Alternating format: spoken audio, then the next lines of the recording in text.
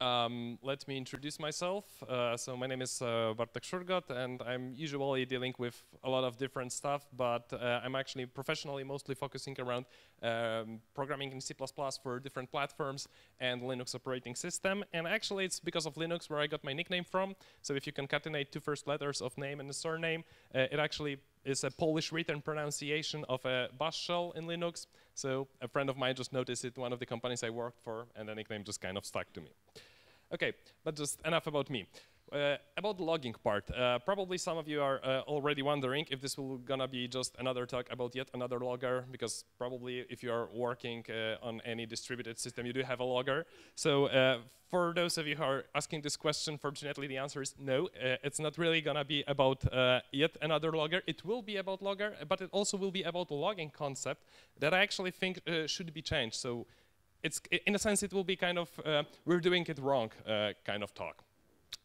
Okay, so, but first, let me actually give you a personal story, how I actually started to think about different, doing logging different way. I was once working in a company, there was a distributed system, it was an embedded device, a PowerPC, I think, and there was an addressing scheme using 2 bytes, and the certain bits had a meaning. It was topology related, where a given node is located physically in the hardware. And so it was very convenient to write it in hexadecimal, because you could actually see which bits are on, so you could like physically locate the element on the motherboard of the device. And it was cool, because when you had a lot of logs, you could actually grip through it, and the pattern was fairly unique, so like 99% of the catches were exactly what you're looking for. But there were problems, because hexadecimals in a text file can be written uppercase or lowercase. So you had one exception. Then it turns out that when the number is small, the question is, shall you have leading zeros or not? And as you can imagine, 50-50, depends on the developer, right? Then some people got lazy, you know, it's hexadecimal, so why just not ignore the OX at the beginning, right? Everyone knows that. But then the patterns like 42 doesn't really look that unique in logs anymore. And to make things even funnier, some people think that, you know, putting things in hexadecimal is for machines, not for humans, and they just write it in just like a decimal representation, which is completely unreadable if you are looking for certain bits on and off. And last but not least, definitely my favorite, and if you are wondering, this is a signed integer representation of the number above, right? So if you see all these patterns daily and you're struggling through going through the logs, looking for certain elements with all of these exceptions and probably some more I have just missed, you think, okay, we're done. And this is actually the point when I realized that actually we are doing logging at scale in a very wrong way, because we are trying to solve this sort of problem, so there is probably something behind the scenes. But logging itself actually is really huge, enormously huge topic. So today we're gonna actually narrow down it a little bit. So whenever you're talking about logging, there's always a generation, so some nodes that actually generate logs. Then there is some transforming, so some facility that collects logs from different parts of the system and put it into a common format. So this can be actually done with a Logstash, for instance. Then for indexing and gathering logs, you could use you could use Elasticsearch, and then finally for visualizing certain things, analyzing, you could use Kibana. So today we're gonna just talk about the basic part, sorry, not the basic, the first element in the chain, so generation of the logs, and of course this is a C++ talk, so all the code examples and ideas will be presented in C++. So first, let's start to talk about what a log is. So when I say a word log in terms of computer system, what are you thinking about? Like, most likely you think about something like this, you know, like big text files with a lot of entries. And the funny thing is that this is actually not a log. Log is a data structure. Log is a data structure containing of events organized by time. And note that it says absolutely nothing about the format, how it is displayed, how it is saved. It's a data structure organized over time. And that's it, nothing more. If you'd like to learn more about logs as a data structure, there's actually a great book by Jay Krebs, I Love Logs. The guy was chief architect in LinkedIn. So when it comes to infrastructures at scale, he really knows what he's talking about. But today we're actually gonna narrow it down. Whenever I'll be talking log, in the context of this talk, I'll mean actually a system activity log. So entries over time, describing what is happening in the system. So for instance, from a typical logger that we are using probably, we could get something like this. So a set of common fields at the beginning, like some timestamp, a priority on the log, maybe some other domain-specific things. And usually at the end, there is a message. So some plain English text comment what actually has happened. And this is the only thing that user typically has an influence on when logging. So what actually typical loggers look like to generate this sort of entries? First, stream-like interfaces, probably the most common in C++ world. So logger, and then as if we were writing down things to the stream. So the first problem is if you're trying to implement that, where's actually the end of the log? There's a tricky thing, because when you have the stream operator, you only pass on one parameter. In case of logs, we would really like not to add an explicit end, like explicit end line at the end, because then you can accidentally have multiple logs connected. You can circumvent that with temporary objects and so on, but it's not really a nice solution. Another very common thing is, how many of you can see a typo in the log? Hands up.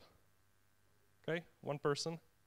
Okay, it's a very stupid thing, but there's actually a space missing after is colon. So the string will get concatenated. And it's actually a very, very common thing. And if you have like words, like the answer, if it would be a string, you could then just get a glue up of text together, and it's really hard to read. And it's very common. Why? For a very simple reason. It's very unnatural for a person to write a space at the beginning or at the end of the string, which actually stream interface requires you to do in order to keep the spaces. But yeah, okay, that's a minor thing. Another interesting question, do you know what will be the output if answer is an integer, value is 42, and my log is just a regular cout? Do you know?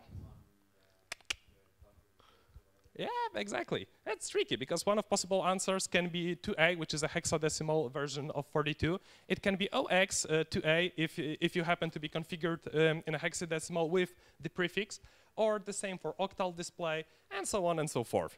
So in general, it's not really nice, because when just by looking at log, you do not really know what will be the output, because streams keep state for certain operations, not for all of them, but for certain. And frankly speaking, I never remember which of them are sticky and which are not. So some of them apply just for next parameters, some of them for all of them. And it's kind of messy. And the last thing is translations. So basically, if you have a log that will need to be localized, for instance, it will be displayed on for an end user. Like in some domains, there is a requirement to have an audit logs, which are actually to be in a local language for the given users.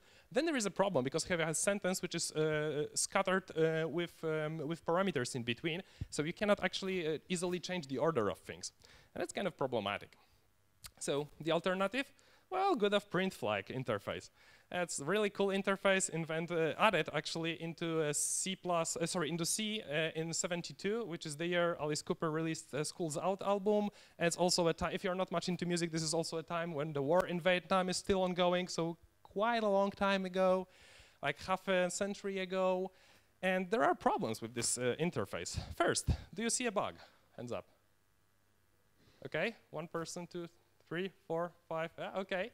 But it actually takes time, right? The bug is very, very stupid, because answer is an integer, as we explained on the previous slide, and we saying here we are expecting a string.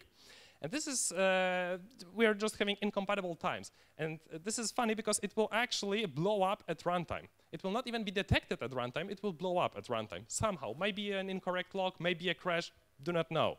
And this is something I call accidental type erasure, because we are getting a type erasure, but we're not really expecting it. So on one hand side, we have full information, variable name, type, everything, and we convert it to some pointers and basically do everything at runtime. So like completely the other way it should be done.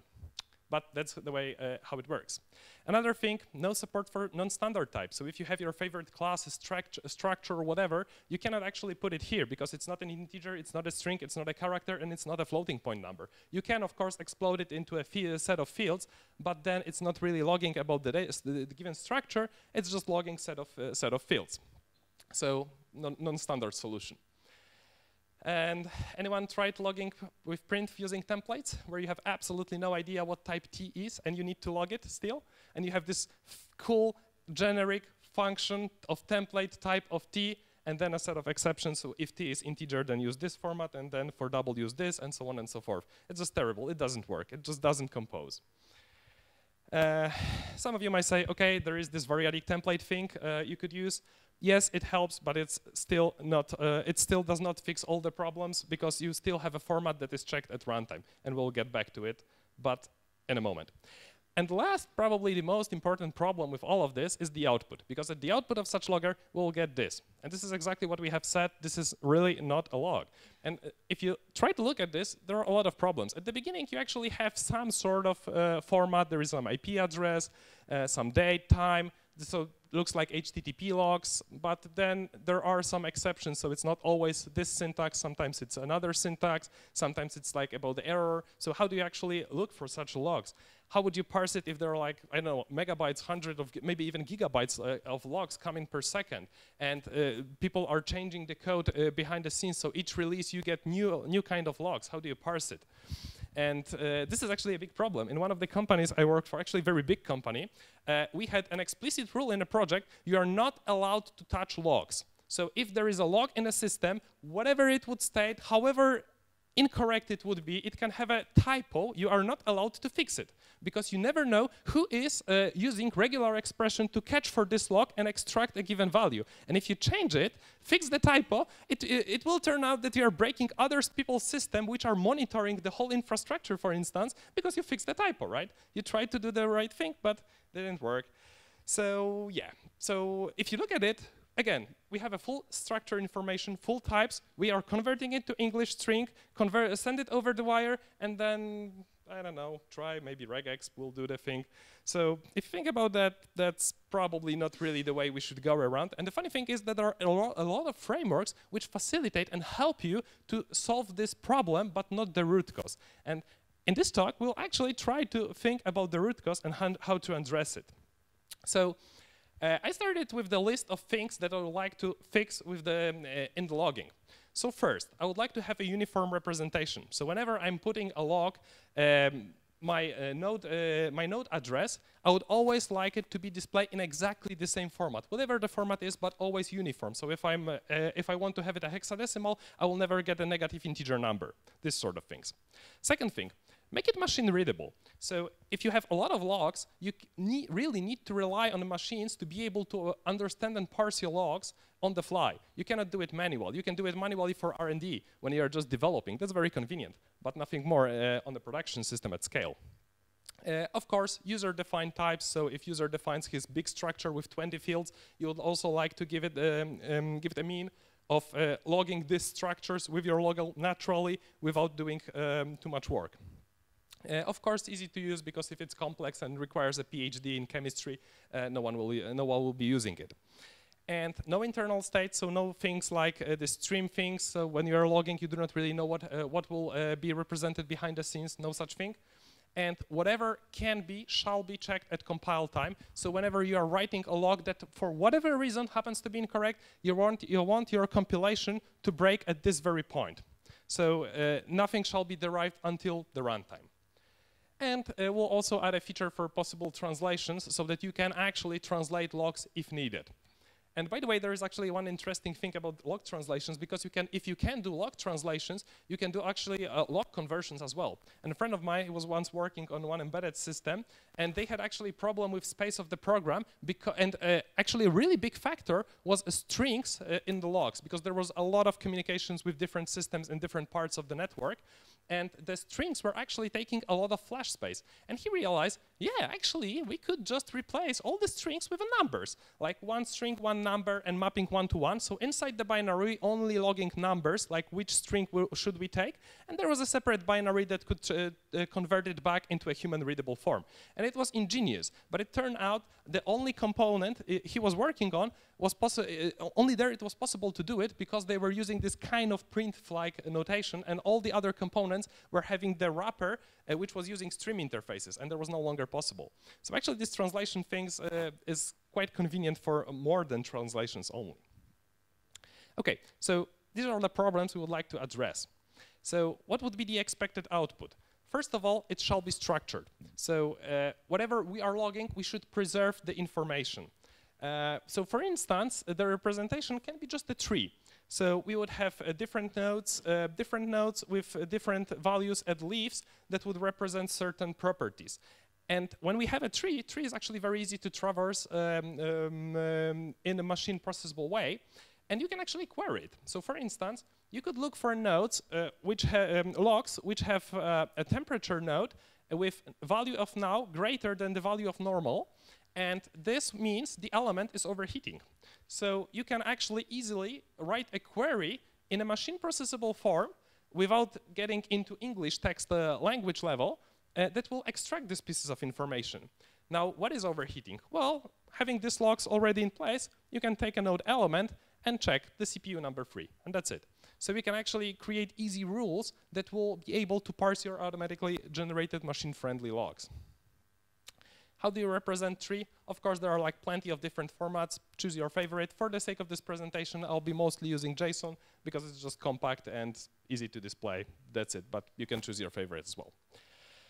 And the final question that I get from many people, okay, but what about these logs that we are used to, like the English text, CPU 3 is overheating?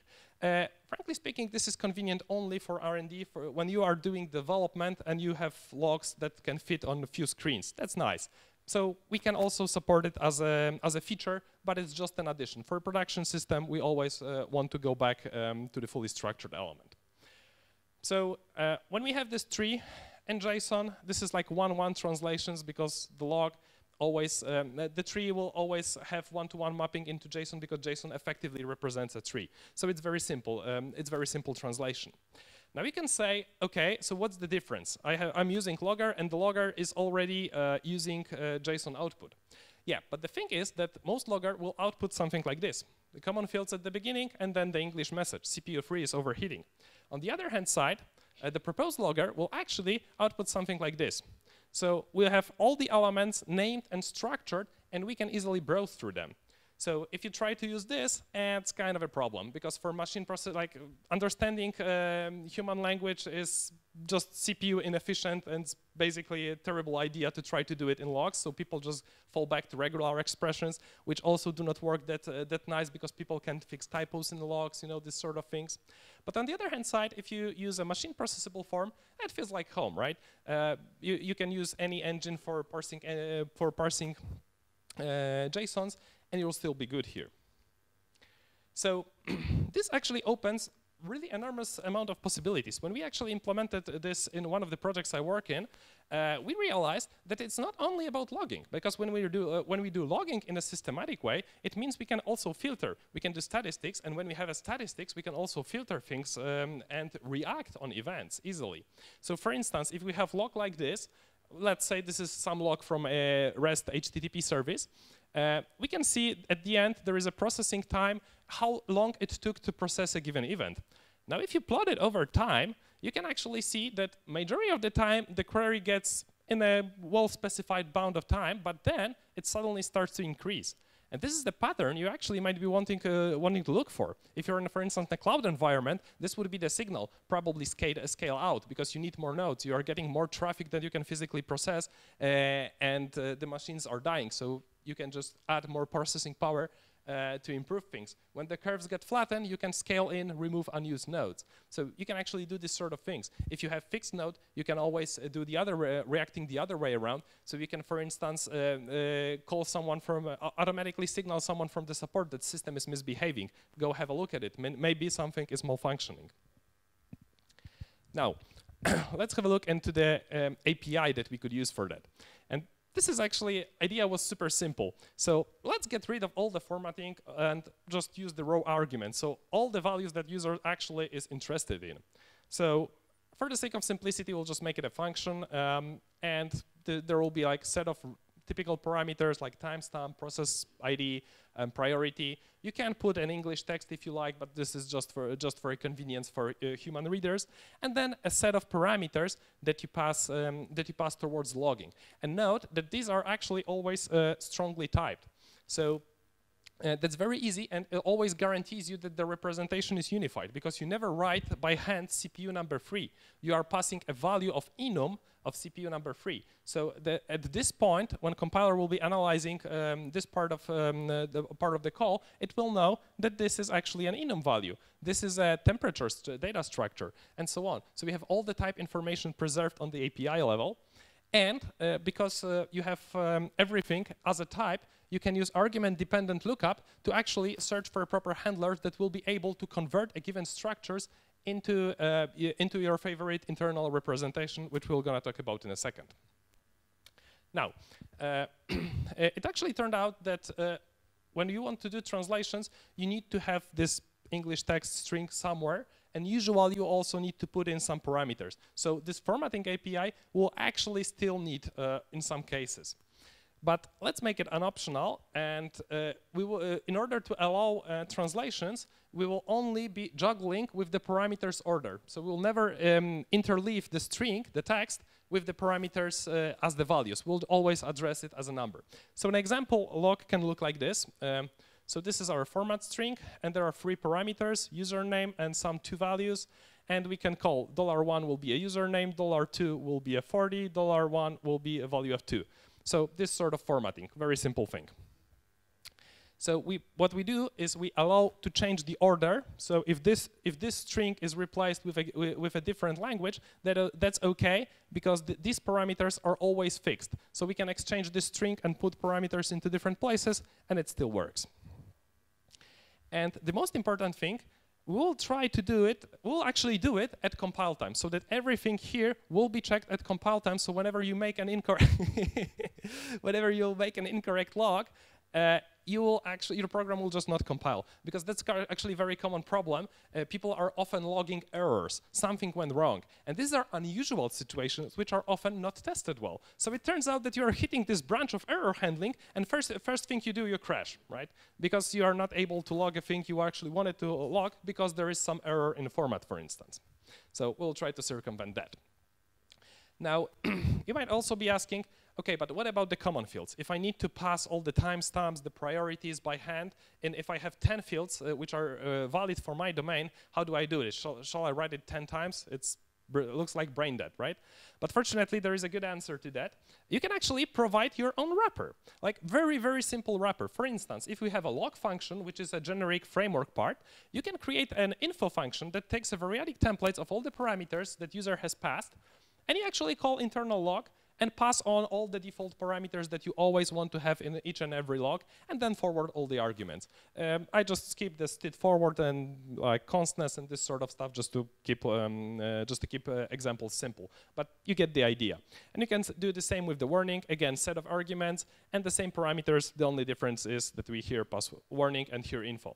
So you actually have another customization point. And this is also a nice thing, because most frameworks actually force you to use certain fields and only these fields. And it turns out for different domains, you actually might be interested in different default fields. For instance, if you are doing distributed system with multiple nodes and IP addresses, an IP address of a node is a very important piece of information.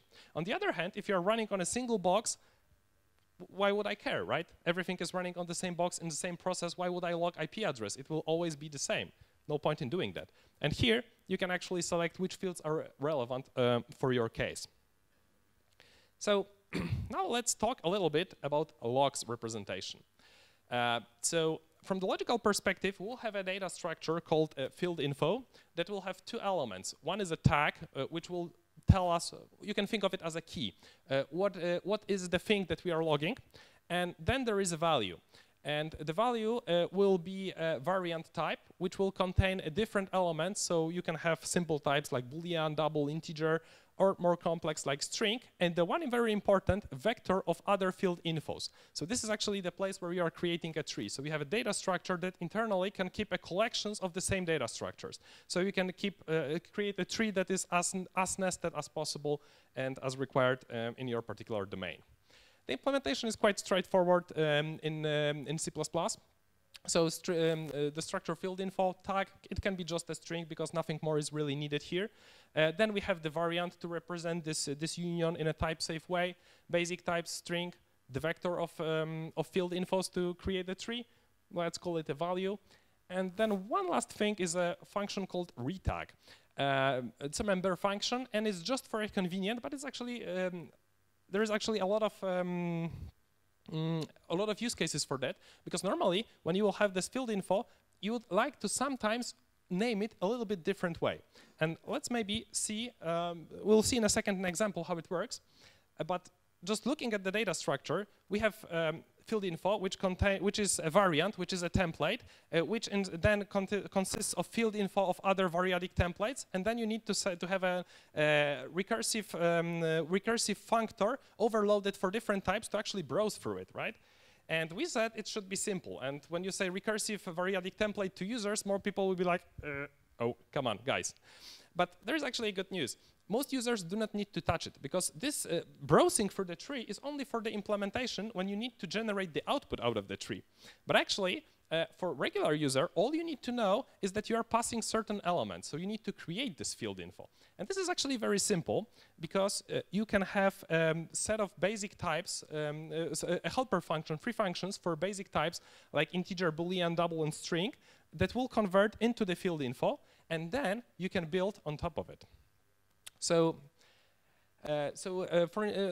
let's take a very simple case. Let's say that in our code we have a structure which is a username, and it shall be represented in a uniform fashion. So there will be just a string value internally, one field, but it's a name concept, it's a structure.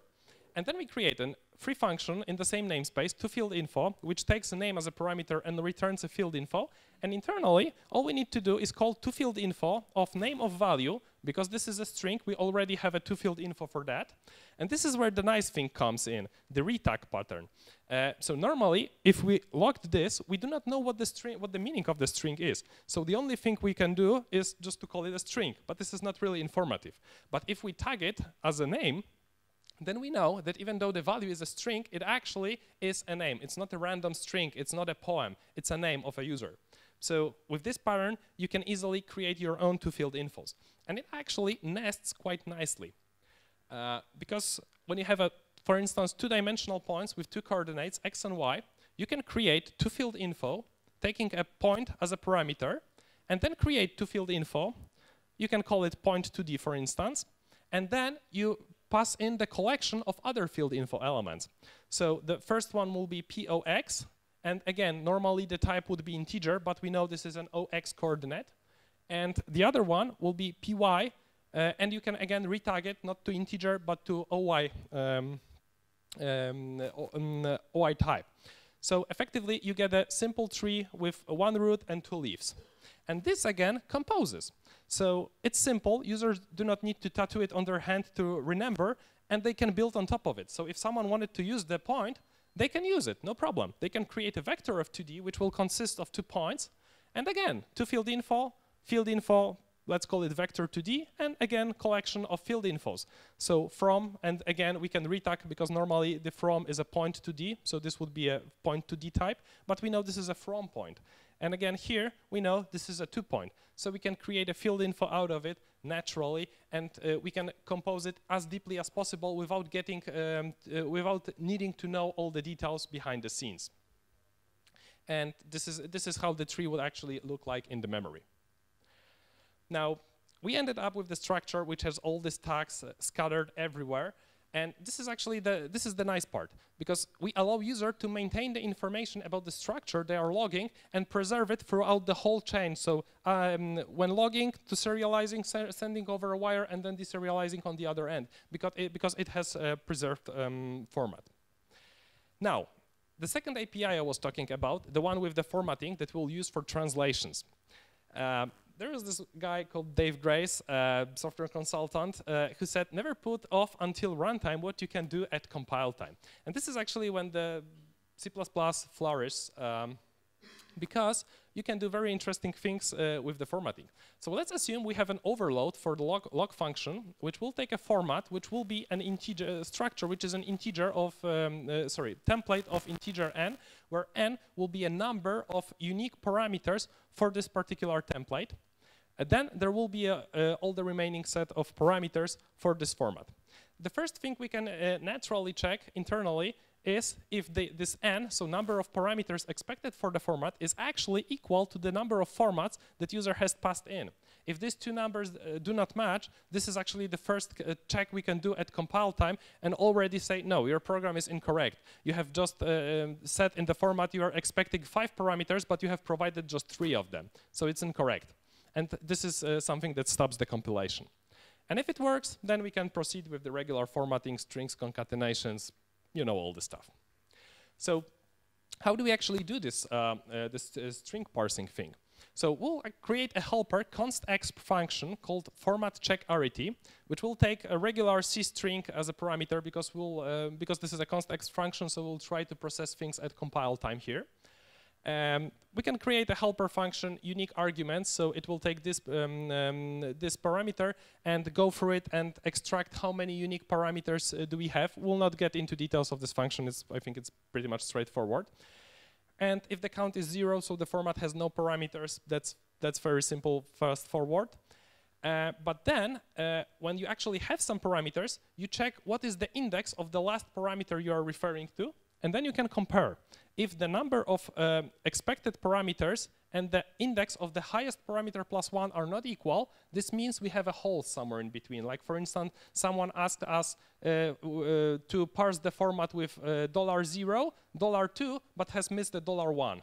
So we clearly have a mismatch here. So the format, this format would require user to pass in extra parameters, which are not really used anywhere. So this looks kind of dummy. And this is the place where we can raise an error. And this is the fun part. Throwing std runtime exception, runtime error here, but we said it's a const_exp function. So, yes? But what if someone just uses, I don't know, edit someone's code for somebody else wrote and uses just argument 4, argument 7, and argument 0? Then the remaining parameters shall not be added at all to this formatting. You can put it like before the format so that they are still logged, but they should not be a part of the formatting itself.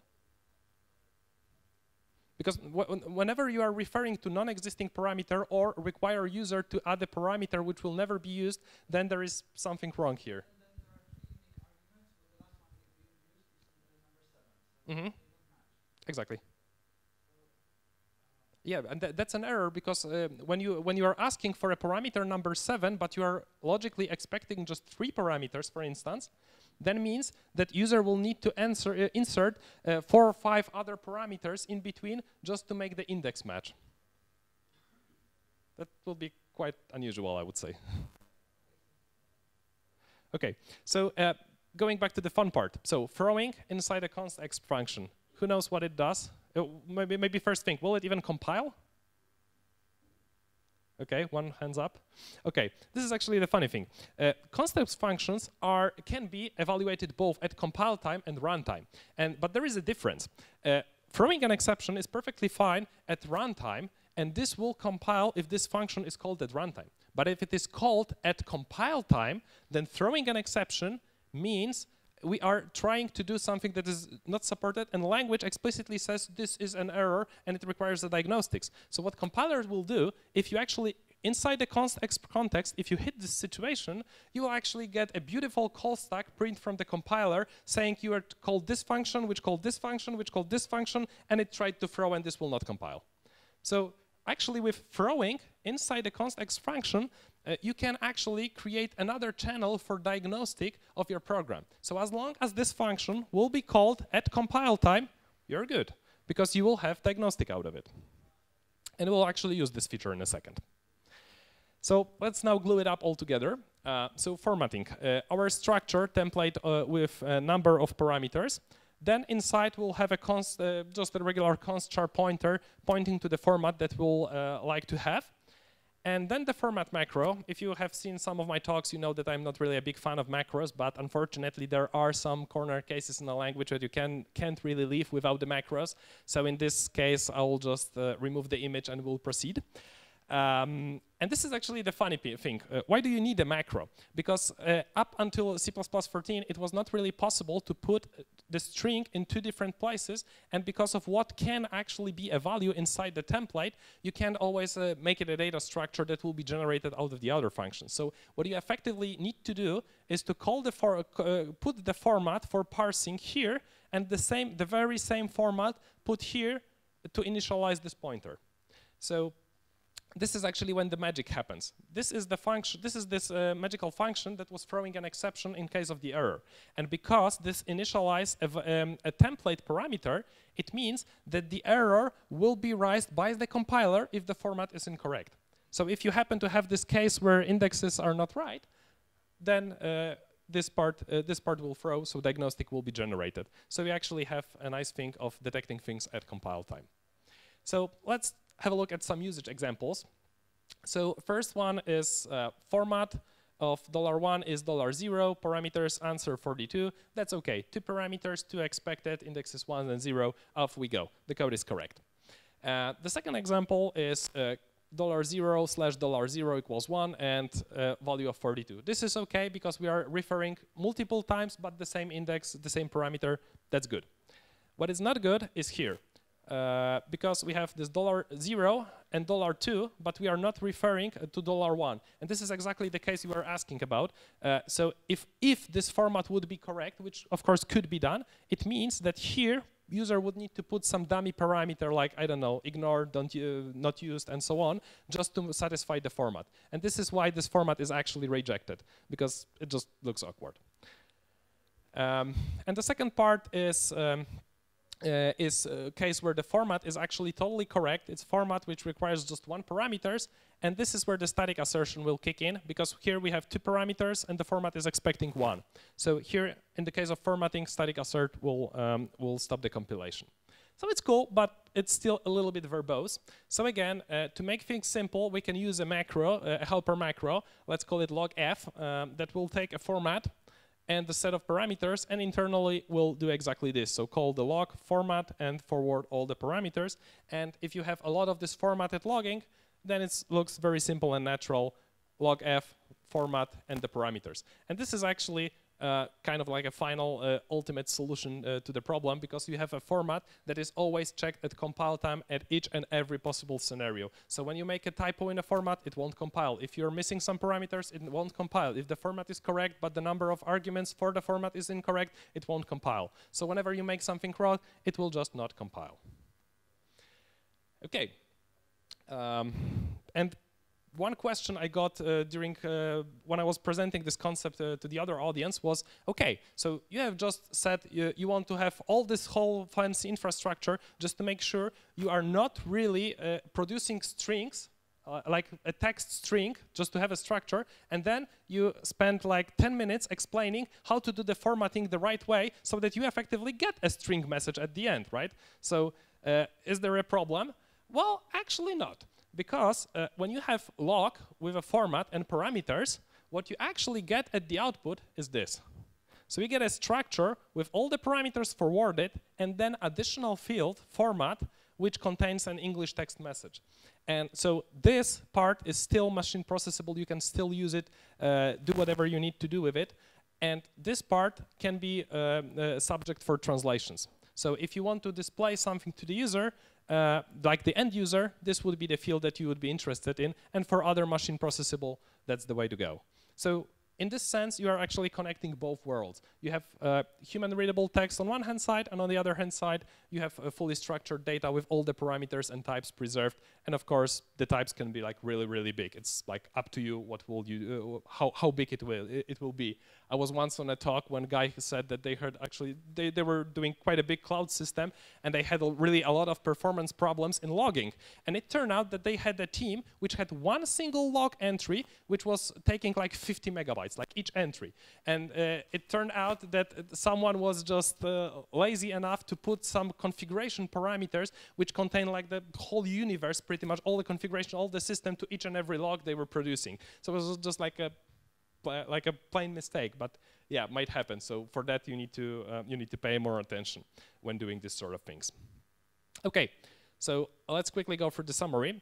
So the most important message I would like you to take out of this talk, and this is actually not a log, this is a text file which contains some entries in English. What we are actually after is a log as a data structure, which is well explained in the book I Love Logs by Jay Krebs. And actually it's really amazing because like the book is really cool, and it has only 50 pages. Like, it's so uncommon nowadays, because usually you get a book in, about anything in IT and it has at least 500 pages. And actually most of it is just a pure noise. And here, this is like books of 50 pages, and it's really worth to read it twice, because the knowledge is just condensed and it's so nice to read. And in the context of this talk, actually one of the key opening sentences in the book was very interesting. Jay says, logs meant for humans to read are a sort of anachronism. And when you think about that, that's actually how we used to do things in the, I don't know, 80s or 90s. Like administrators were like literally looking log. They were starting day and looking for logs. Maybe someone was trying to log in with incorrect password, this sort of things. Nowadays, we actually get logs that come in big, like hundreds of megabytes, gigabytes per second. Like I'm not even asking what's the Google scale at this point, but it's huge. I once talked with the guys from the Facebook, and he said that they have like physically separate team for handling different types of logs. And by handling, they do not mean reading it. They mean preparing the infrastructure to process it. So at scale, there's like really, really big thing to address. So in order to keep your infrastructure maintainable, you need to keep logs structured so that it's machine readable, and you can automate and you can detect this sort of anomalies in an automated fashion so that no human interaction will be required. And this actually kind of goes back to what Odin has just said, that there are systems where actually human interaction is really bad. You can press OK on your laptop or on your mobile phone, but if you have a machine that needs to process data constantly, you cannot really ask someone to press OK button and restart it. It just needs to work. So that's where when you need the automation. And this is interesting because it's like on a different scale. Like what Odin was referring was like really small devices, like microcontrollers. On the other hand side here, you have like really big systems that can take up the full server room. And actually the same sort of problems appear. So in this sense, there are actually a lot of similarities between these two domains. Now, another interesting thing is about the speed. So whenever you are looking for a new logger for your new fancy project, you'll actually see a lot of pages, and they will just scream out at you how many jillions, gazillions of logs they can generate per second. But there's actually a little bit of a problem, conceptual problem in that, because if you generate a lot of logs which are useless, you're basically doing this, right? And the funny thing is that the more useless logs you generate, the more useless they become, because then no one will be able to read it and machines will not be able to process them, up to a certain point where you can actually just destroy logs as they come, because you know that no one will ever be able to read it, so there's really no point in storing them. So the alternative I'm proposing is actually to keep logs well structured. So even though the concept, like the implementation by design, it's not the fastest one, because you need to preserve structure. We are physically processing more pieces of information. But the thing is that you can actually do something with that. So the logs are meaningful. And when I'm saying this, one asterisk at the end, when I say it's not the fastest logger around, I do not mean it's slow. For simple logs, it can still process like hundreds, thousands logs per second on the regular desktop. So in this sense, it is fast. It's not the fastest, and it will never be the fastest logger around, because it requires to do extra work in between. But it's worth, because you can actually do something with the generated logs. And if you're interested in an example implementation, there is actually one I maintain in my spare time as an open source basic utilities and tools library. There's a botlog namespace. It's written in C++14, open source BSD, so you can just use it for whatever purposes you want. And it contains all these presented concepts, and aside also the part which was not covered in this talk, so all the outputs like integration with Logstash, writing things to file, rotating logs, and so on and so forth. So it's like kind of production ready thing. And also, by the way, how many of you know what's Docker? Oh, okay, cool, great. So this library also supports a Docker-based SDK, so you can just download SDK out of the Docker Hub and just build the library and play around without needing to download or configure too many things. Yeah. So generally, what I presented here was both the idea and the parts of the implementation, slightly simplified, but for conceptual discussions, perfectly fine. But the idea itself is actually quite universal, and you could probably implement it in pretty much any language. And actually, the fun fact is that C++ might not be the easiest one, because for the language where you have reflections in, you could actually derive the tag of this field info, so our key in the structure, out of the variable name, for instance, or out of the type of the variable. So you do not really need to write that much code on top of it. But that's just like a side digression. Well, we'll have this feature in C++, then we'll get back to it, to the topic. 23, yes. Okay, so see you in 6 years, yeah. Okay, so this would be all from me. So if you have any questions, shoot. Go ahead. Yes? How do you handle the log levels, or you don't care about them? No, it's actually one of the key ideas. Yeah. Yep. Okay, this was slight. Oh, sorry. I think it was. No, no, it wasn't here. I'm sure I had a slide about that, but just... Okay, generally, the idea is that you can have a function that wraps around the logger and pass on the name of the priority you want to log in. So the framework itself just presents you the API log, and that's it. And you pass in the priority explicitly. But for your case, all the typical fields that you log, you can just add it as a list of the parameters and then forward all the parameters that user has passed. So you just provide one wrapper function for logging info, for logging debug, for logging errors, and so on. So you are function macro, yes? Yes.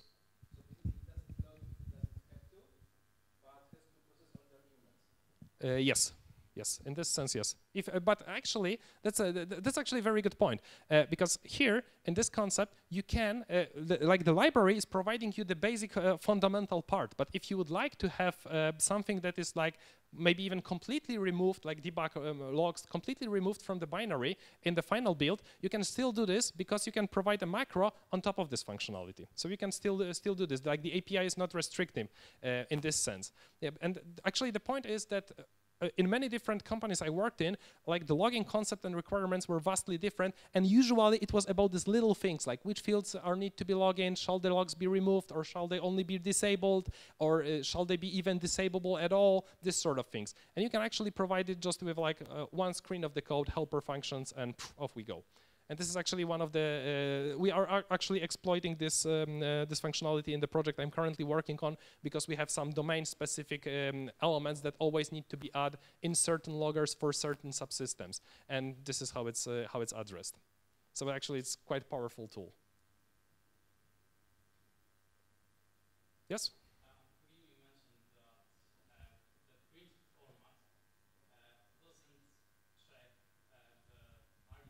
Yes. Yes. You can actually specify Mm-hmm. attribute to a function. Yes.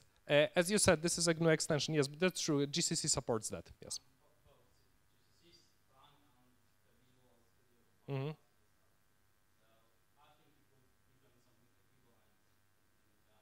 But you, for that, you would actually need to extend the compiler because with the format, this was like only one of the issues with the format in printflag.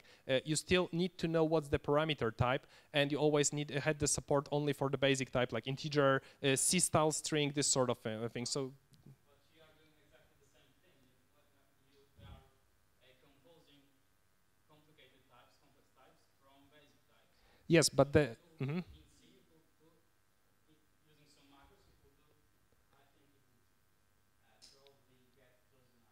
Not really, because you then would need to because here you have a common representation. Now here I just use like integers and string for the sake of simplicity, but you can actually put arbitrary complex type in here. When it comes to yeah, exactly, and it doesn't require to change the format. In C, you would actually physically need to change the format because you would need to specify field by field each element, and the macro will not solve that.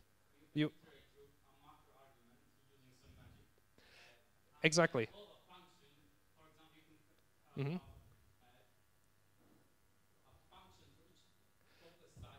Yes.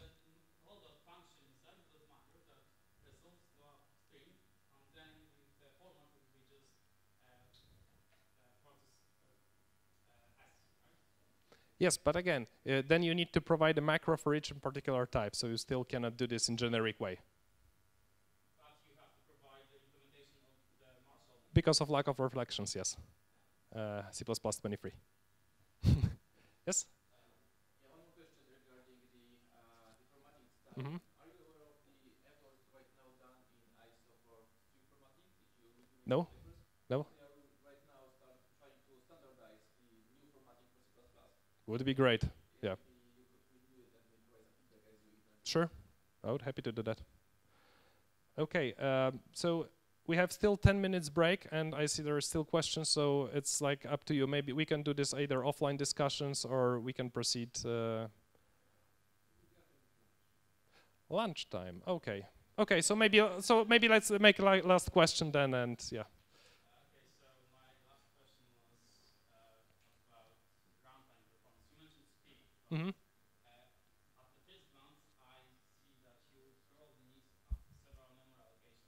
Mm-hmm. Yes. which is, and then you actually have to free after the lock, which, depending on the size of those arguments, would mean that you create very big fragmentation as you go on. And libc implementations of syslocks don't have that issue because, for example, SMP Mm-hmm. has an internal buffer that Mm-hmm. uses has the string that you want to parse. Mm-hmm. I think that's a big consideration if you, I don't know if you care about CPU time. I think the memory considerations. There's actually like a very big topic that you have just started. But generally, the idea is that there is always a balance between what you do at runtime and compile time. How do you pass on dependencies? Because using this API, you could actually do a very similar API that would expand everything at compile time and create a compile time structure. This is doable. So why is at runtime? This is actually by design, just to like cut off all the dependencies that are needed. For instance, now toField info can hide all the implementation details in a C++ file. So for bigger data structures, it actually makes sense to keep elements as small as possible. So this is a trade-off. In this sense, I'm not saying like I'm right, you're wrong. It's just about the particular design decisions. In this context, the decision is this way. But when it comes to concept itself, you could easily implement it the other way around and do everything at compile time. At compile time to generate the structures.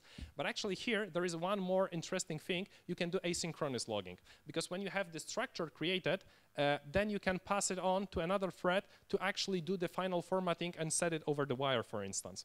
And for that, you always need to have a memory allocation, because otherwise you would then be operating on the pointers that are possibly no longer there.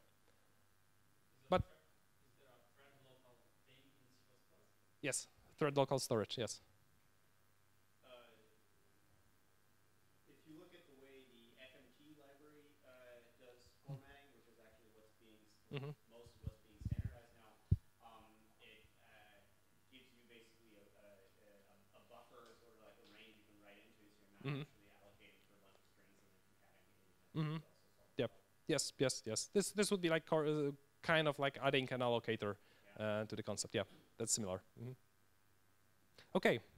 So if you have any questions, then just grab me over dinner, and unless I'm running really fast, then do not interrupt me because we won't speak in the toilet. Yeah. Okay. So okay. So thank you very much, and have a good lunch break.